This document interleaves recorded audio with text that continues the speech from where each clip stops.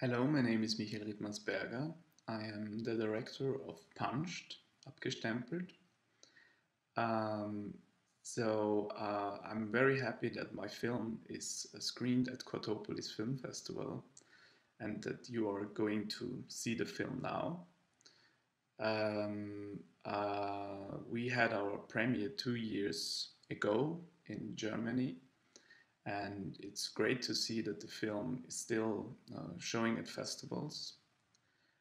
Um, I'm not gonna give away anything about the film now because I don't want to spoil the film. And I think after you've seen the film, you will know why. It would be great to be there and have a little like Q&A with you afterwards, but unfortunately, I'm busy here in Vienna and I can't be there with you at the festival.